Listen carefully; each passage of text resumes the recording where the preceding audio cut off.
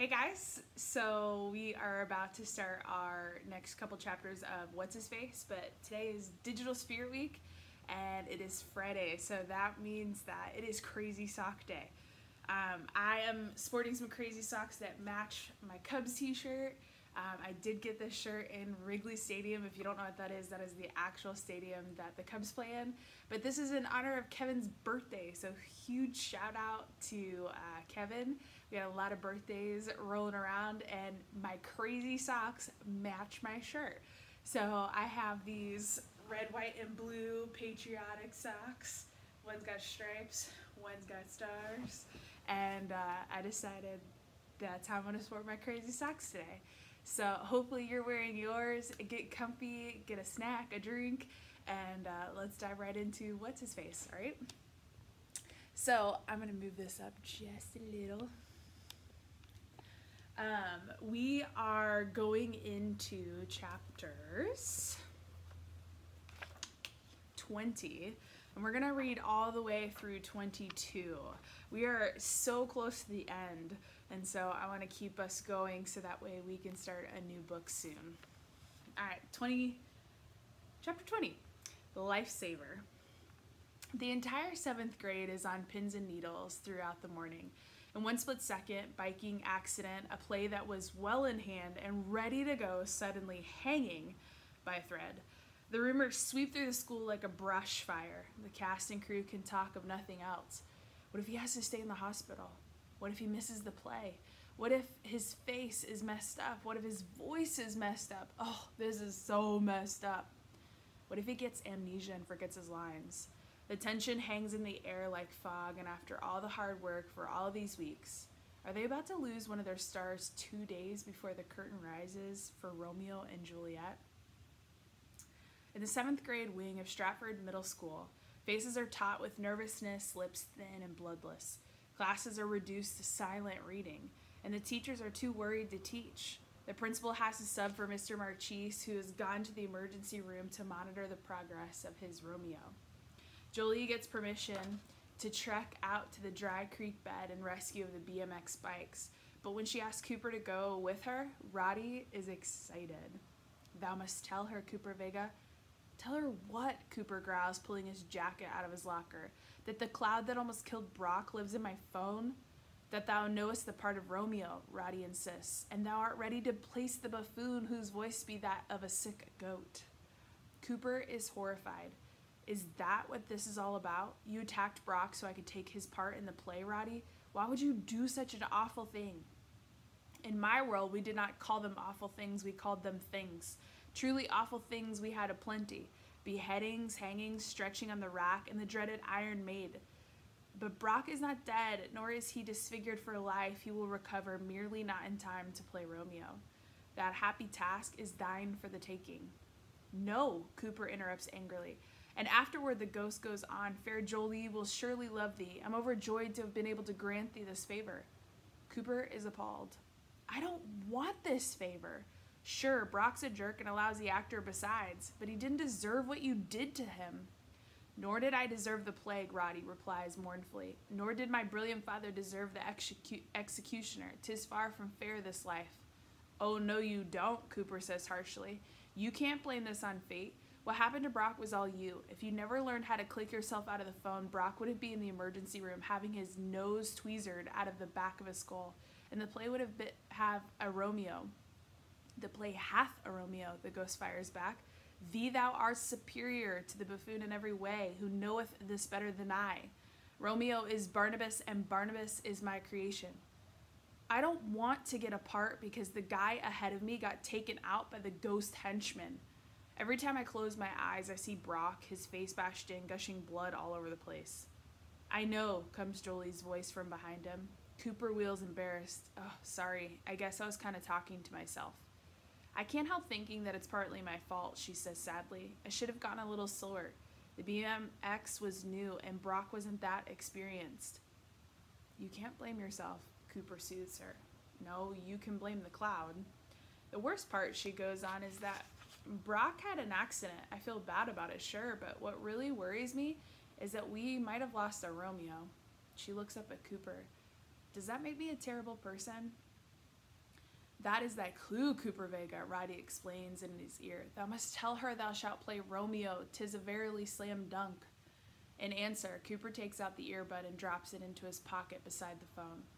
You can't blame yourself, he repeats. You only have one speed, full out.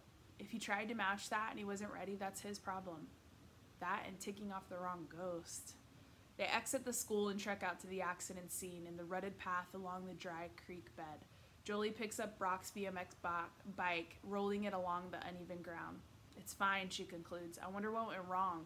It was almost like the bike stopped and he kept on going. Extreme sports aren't for everybody, Cooper replies, feeling guilty. But not that guilty. For kicking Brock while he's down. With Brock's gigantic helmet threatening to slip off his head, Cooper rides along Jolie, working hard to avoid the second wipeout of the day. The BMX bike is too big for him, and the path is so rough that a ghost attack is the least of a rider's worry.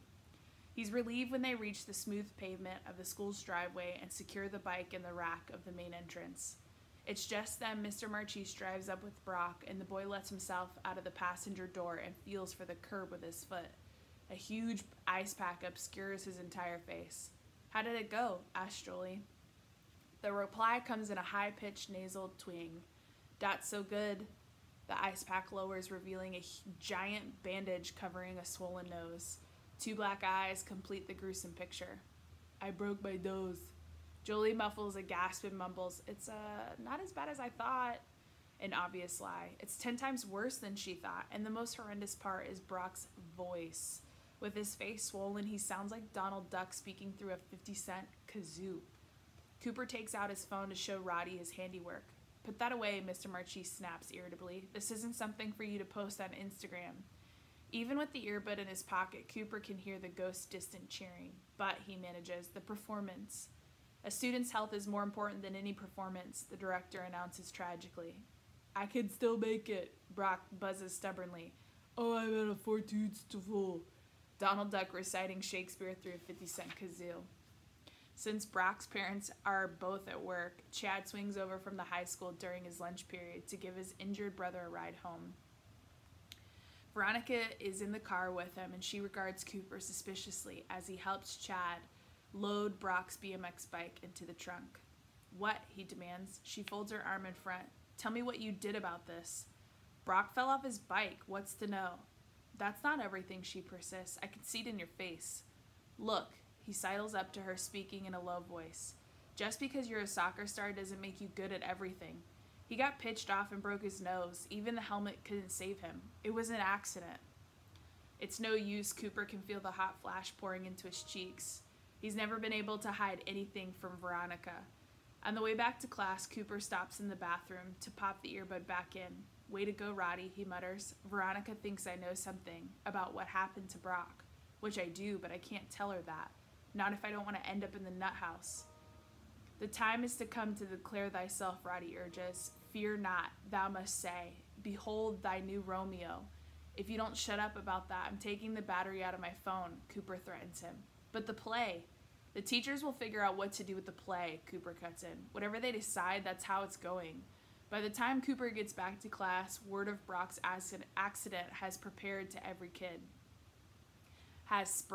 to every single kid. They all know that their silent reading has nothing to do with reading and everything to do with freeing the teachers to have an emergency meeting on the status of the play. Brock's really messed up, Jolie tells the anxious students. There's absolutely no way he can perform on Saturday. He looks like he lost a fight with a battering ram. Oh, Aiden says in a worried understanding. That must be why Mr. Marchese ate a whole pack of Tums before going to the conference room with the other teachers. Ruth is horrified. You don't think they're going to cancel the play? Nah, we'll just do it without Romeo, Tyler says sarcastically. It'll be a lot shorter. We'll have to change the name to Juliet. And it might be tough explaining why she kills herself at the end. Be serious, Jolie interrupts. The teachers will have to postpone. You know, at least until Brock gets his voice back and he can take the huge bandage off his poor nose. Cooper Vega, Roddy hisses. How doth one find this conference room? Stay out of this, Roddy, Cooper mumbles under his breath. But in answer, there's a familiar click. Roddy's spectral form begins to rise from Cooper's pocket. Cooper falls out of his chair and sprawls onto the floor to distract attention from the ghost slipping under the door and disappearing into the hall. To his surprise, he barely gets laughed at or even noticed. The students are just too upright for more than a month. They have struggled to put together a difficult Shakespearean play. Could it really be coming apart 2 days before the performance? Jolie and Aiden haul Cooper up and deposit him back in the chair. Cooper barely thanks him. His mind is in conference room, frantic that the teachers don't discover that they have an eavesdropper and follow him back to his home in the GX4000. Or worse, that Mr. Marchese might connect the dots between the shimmering specter in the conference room and the mysterious cloud that wiped out Brock on his bike. Calm down, Cooper struggles to soothe himself. Nobody sees Roddy because nobody's looking for a ghost. The only reason I see him is because I know he's there. As the minute passes, Cooper begins to sweat. For sure, Roddy is bumping up against the longest time he's ever been outside the phone. He can't get lost, can he?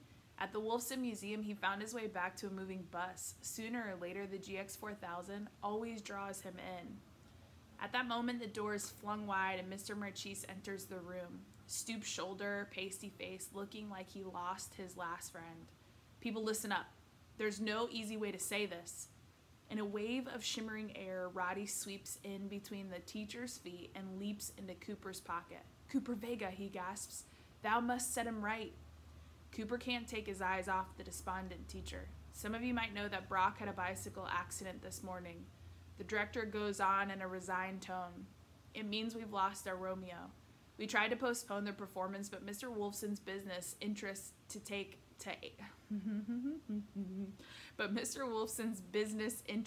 him to Asia as of next week.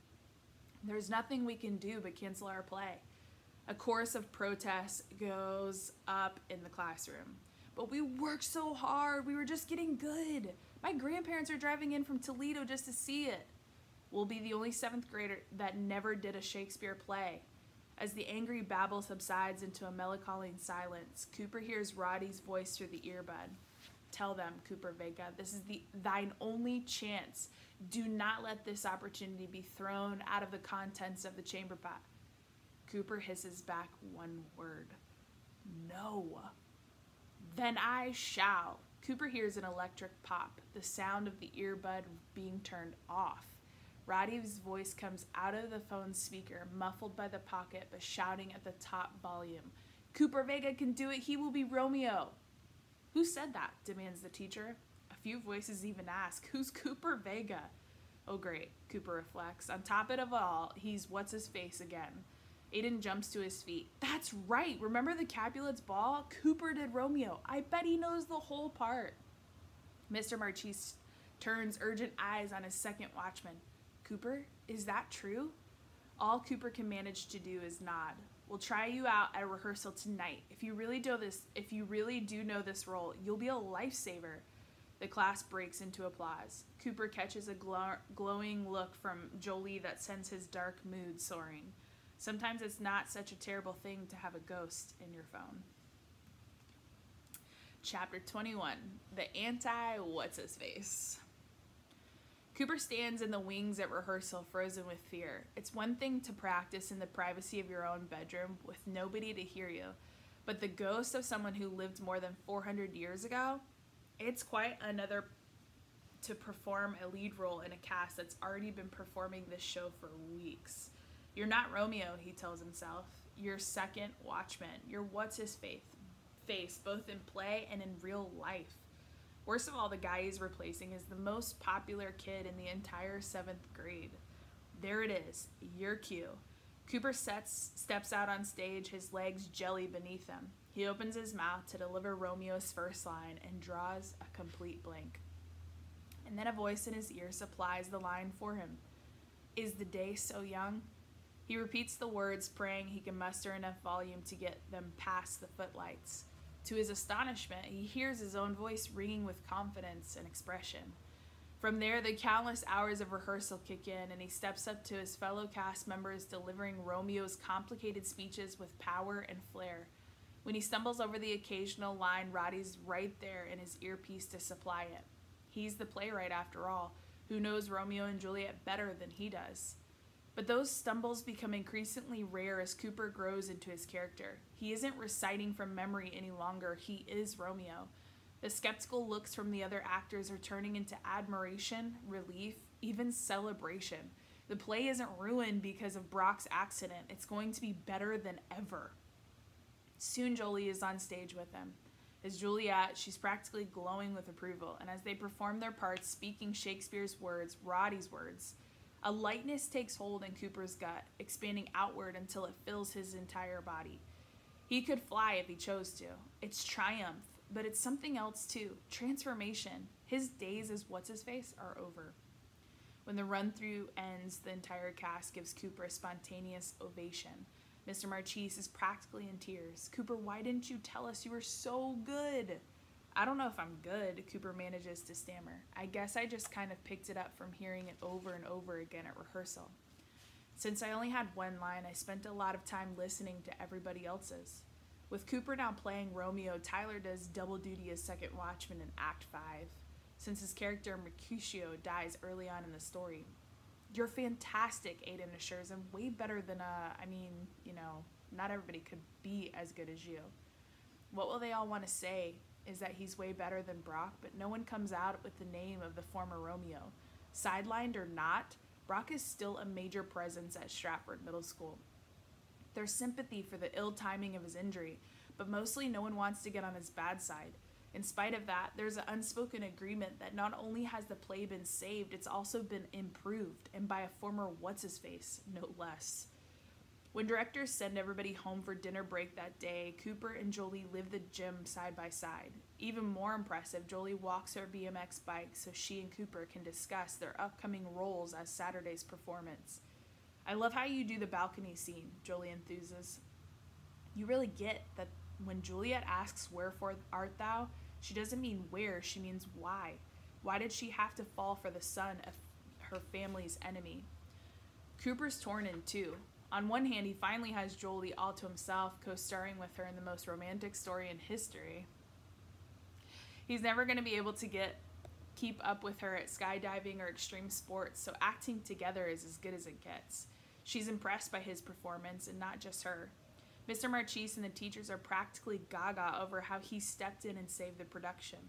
The other kids practically break into applause every time he says a line better than Brock used to. If this keeps up, he'll be famous in 7th grade. The anti-Whatshisface? It's paradise. It's perfect. But he can't keep his mind off the source of all the amazing luck. The accident. That was really no accident. Roddy deliberately knocked Brock out of the play and broke the poor kid's nose in the process. If Roddy were a living person and not a ghost, he'd be guilty of assault. How can I enjoy all this good stuff knowing where it comes from? In front of Cooper's house, Jolie turns to him again. "You're the best, Cooper. Our play would be in ruins if it wasn't for you." See you after dinner. He can't resist adding, "Parting is such sweet sorrow." She regards him with such admiration that he hates himself for loving it so much. She climbs on the BMX and pedals off. The exchange is not unnoticed by the ghost in Cooper's phone. "Ah, Cooper Vega, success is sweet, is it not? My advice is thee to marry her in all haste, ere she changeth her mind." Instead of answering, Cooper enters the house, marches straight to the kitchen, pulls a roll of masking tape out of the utility drawer, and places a piece squarely over the camera lens on the GX4000. "What dost thou do, and why?" Cooper pastes a second piece of tape over the rear-facing camera, eliciting another cry of outrage from the ghost. "Cooper Vega, thou hast blinded me!" And there's a click, but Roddy's shimmering form does not emerge from the phone. With both lenses blocked, the ghost is trapped inside. Roddy is deeply wounded. "I understand not, why hast thou imprisoned me thus? So you can't jump out of my phone, fly into some poor kid's face, and practically kill him like you did with Brock," Cooper hisses. Roddy's eyes are wide with bewilderment. "But I did that for thee. It might have been okay in your century, but people who do that now are called criminals, and they get locked up." Cooper tries to explain. "So I'm locking you inside my phone so you can't get out and do me any more favors. But Cooper Vega, I have delivered unto thee all thy heart's desires." Yeah, and every time I try to be happy about it, I see Brock with his bashed-in face and 2 black eyes. I have what my heart desires because you stole it away from Brock. Roddy's voice is shaky. "Are we no longer friends?" It's because we're friends that I have to stop you, Cooper reasons. Look, I know you're trying to help, but what you did was totally out of control. I have a personality the other people in my century to protect them from you. But Cooper Vega, now I'm taking the earbud out so we can both cool off. I'll get back to you after the play and we can figure out how to go on from there. On the way to after dinner rehearsal, Jolie has an idea. Let's stop by Brock's house and check in on how he's feeling. Well, Cooper hedges, we don't want to be late. We don't stay long. Jolie promises. We just say, we're thinking of him. Oh, I'm thinking of him, all right, Cooper reflects. Thanks to him, I'm at war with a ghost. Besides, Jolie adds, it'll boost the rest of the cast to know what Brock is doing okay. At the Bumgartner home, Brock's mother ushers them into the living room where her son is on the couch, propped up on so many cushions that he reminds Cooper of the Princess and the Pea. If anything, he looks even worse than he did when they last saw him. His black eyes have bloomed into multicolored splashes of modern art, and the tops of his cheeks have swollen into sympathy with his nose. Spying Jolie, he beams with such a gruesome sight. Then he notices Cooper. How come you brought Whatshisface? Hi, Brock, Cooper manages. It's good to see you're doing so well. I'm not doing well, Brock replies nasally. I'm dying. I know you're worried about what's going to happen in the play, Jolie trills, beaming at him. Well, we've got great news. Cooper's taking over Romeo. Wherefore art me, Cooper adds, repeating Brock's signature joke. Brock's face darkens, which is quite a feat, considering most of it is pretty dark already. It's plain that if he could frown, he would. Chad appears in the living room. Veronica's in tow. We're going out to dinner. Should I bring you back a sub? I can't chew, his injured kid brother laments. One-piece soup coming up, Chad replies cheerily. No crackers? Come on, V. I'm starving. Feel better, Brock, Veronica says with an accusing look at Cooper. We should go too, puts in Jolie. We just wanted to say hi and let you know that your part's in good hands. The sound that comes from Brock is like an old car with a broken muffler. When the door shuts behind them, Veronica pulls her younger brother aside as Jolie walks ahead. Real classy, Cooper. Coming over here with Brock's girl to rub it in his face that you stole his part. First of all, she isn't Brock's girl, Cooper returns. She isn't anybody's girl, and I didn't steal his part. I just happened to be the only person who knows it. What am I supposed to do? Make them cancel the play? Zounds. She stares at him. Zounds? Yeah, zounds. It's a Shakespeare word. More to the point, it's a Roddy word. It's the ghost language staring so deep into Cooper's everyday speech. Let's go, Cooper, Jolie calls. Rehearsals in 5 minutes. The two of them run towards school. Chapter 22, Silence. The quiet is hard to get used to. For weeks, Roddy's voice has been a constant companion. With the earbud, it's almost as if the ghost can speak directly into Cooper's brain. Sometimes it's hard to tell the difference between Roddy's words and Cooper's own thoughts. And now, silence. Of course, Roddy hasn't been silent. The earbud in Cooper's pocket worked overtime until he remembered to turn it off. The difference is that on or off, Cooper is ignoring it. He feels guilty about it. Even sad, but that's what he has to do. He's always known that the ghost presence inside the phone is a paranormal occurrence. But until the attack on Brock, he never realized how dangerous Roddy could be. Friend or no, Roddy's a supernatural being who doesn't belong in the 21st century. The fact that he doesn't understand that he did anything wrong only underscores the danger. Cooper realizes he's just putting off the problem. Tomorrow when the 7th graders take their final bow, at the end of Romeo and Juliet, he will still have a ghost in his phone. He'll have to figure out what to do about that. The danger of Roddy will not disappear. For all Cooper knows, it might even get worse.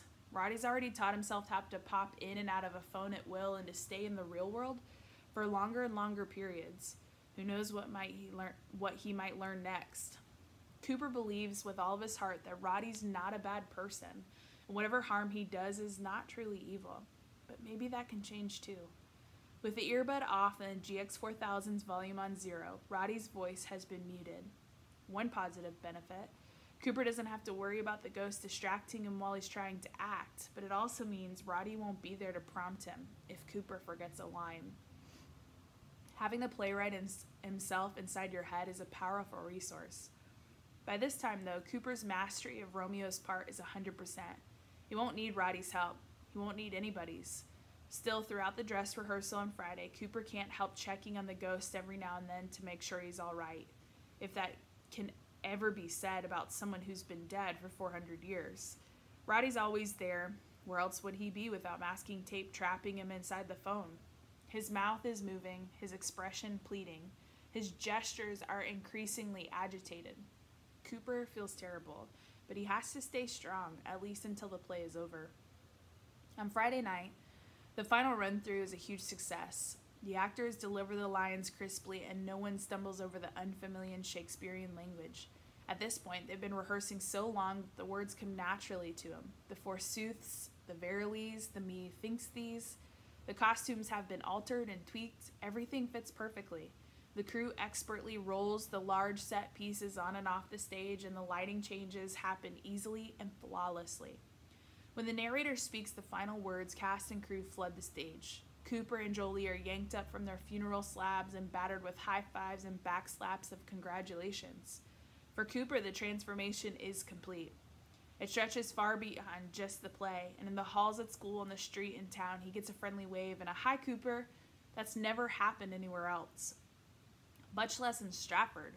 6th graders treated him like a hero. 8th graders talk to him. He belongs.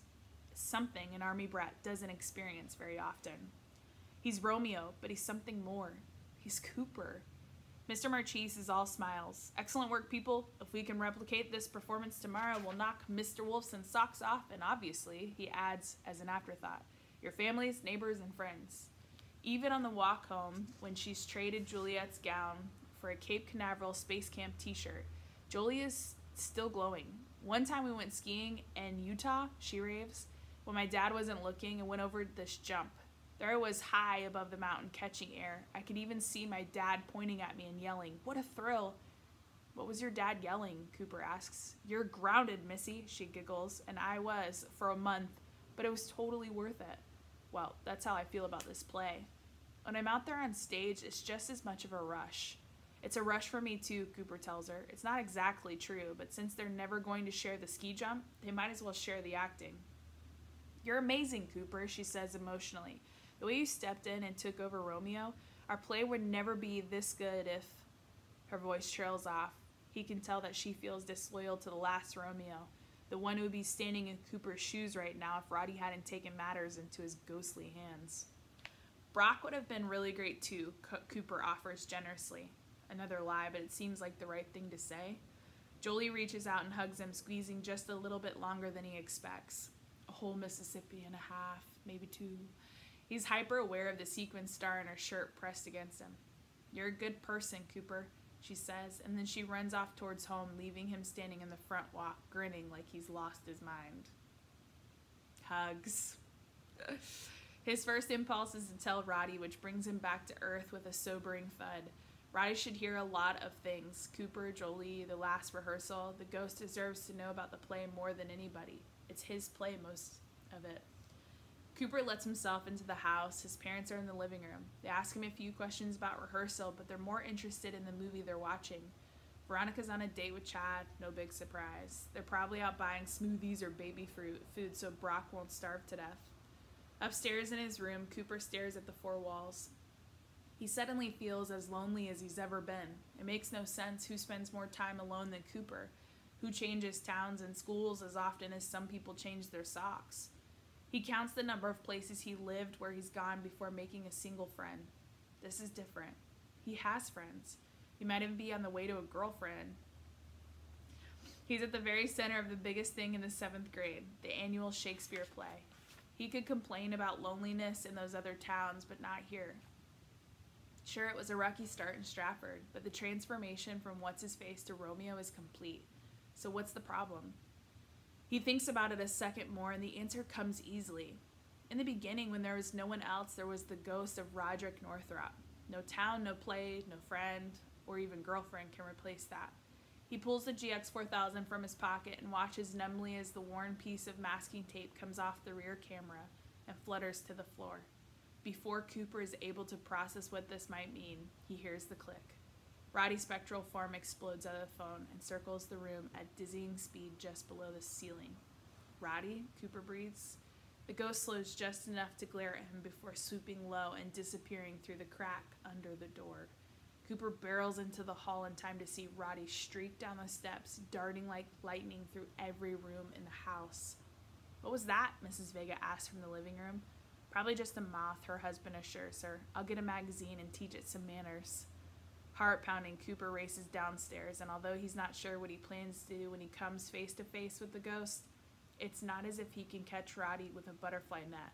He might as well be chasing moonbeams. Outside the kitchen, his father hands a copy of National Geographic. "If you see a giant moth, clobber it."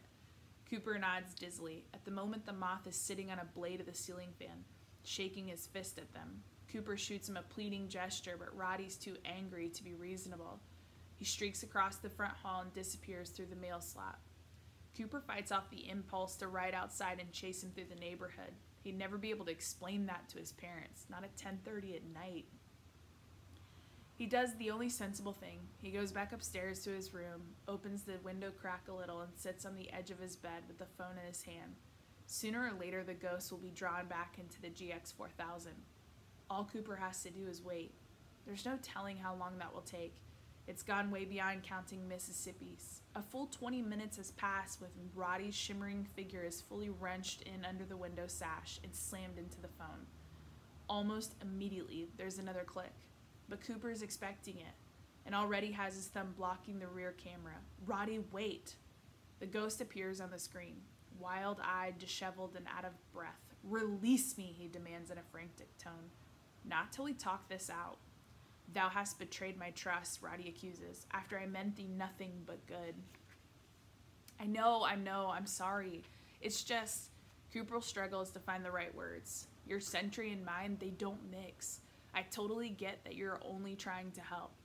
The ghost does not reply, but he's listening. Cooper forges on. "I'm going to tell you to go. I'm going to let you go out of the lens now, but you have to promise to stay with me, okay?" He removes his thumb from the lens, and there's no click. Roddy's still there. Cooper sighs with relief. "Thanks for trusting me. What choice have I?" Roddy returns bitterly. "'Tis never long before this phone of thine draweth me back to my prison." "That's what we have to talk about," Cooper tells him. "I know it's not fair, but we're stuck together. You to the phone, and me to you." "Thou hast my most sincere sympathy," sarcasm drips from the ghost's words. "Thou livest in a world of marvels, with a mother and a father who care for thee. Food dost thou taste, and the cool wind bloweth through thy abundant hair. And I, there is no down, no up. I am not dead, neither do I live. Would that my brilliant father had never invented this vile device thou callest a phone." "He didn't, Roddy.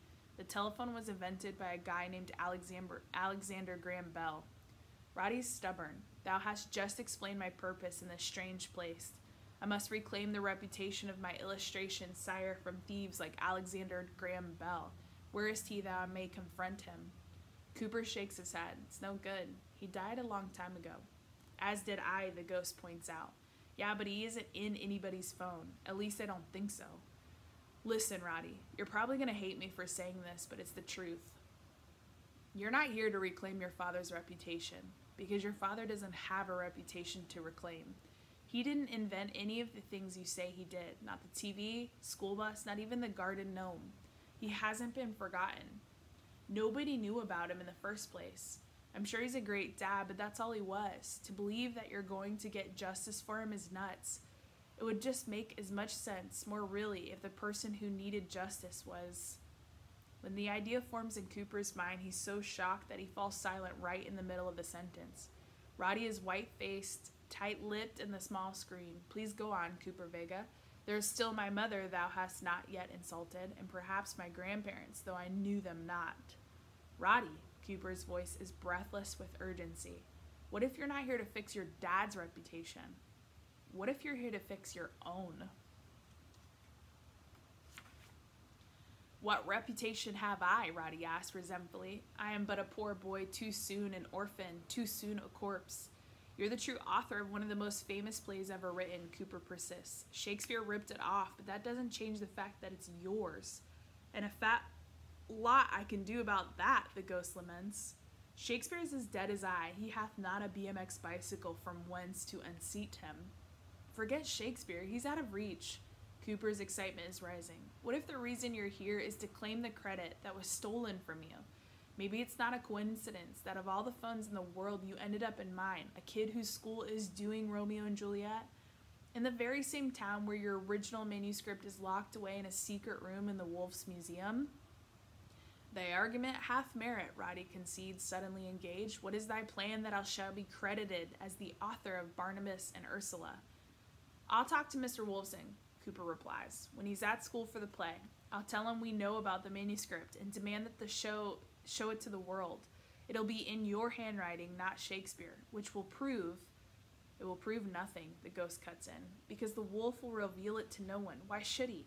Thou art but a boy no older than I was when the plague bore me off, and vile Shakespeare presented my play as my own. Cooper nods glumly. So we're right back where we started from. Cooper Vega, dost thou not see, the ghost crows? We must remove Barnabas and Ursula from the museum. No man can deny its meaning when he beholdeth with his own eyes. Cooper's appalled. That's stealing. Nay, Roddy reasons, it was stolen from me. It's stolen from the world when the wolf locked it away. I cannot steal what is rightfully mine. It doesn't matter, Cooper tells him. The wolf has millions of dollars worth of stuff in the museum. No way does he leave the place open for anybody to waltz in and help themselves. They're employee guards, probably a burglar alarm. 'Twas no burglar alarm. 'Twas no trouble for me, Roddy points out, because you're a cloud. Besides, what good is it for you to get in there? You can't pick up a manuscript and run off with it. You need me for that.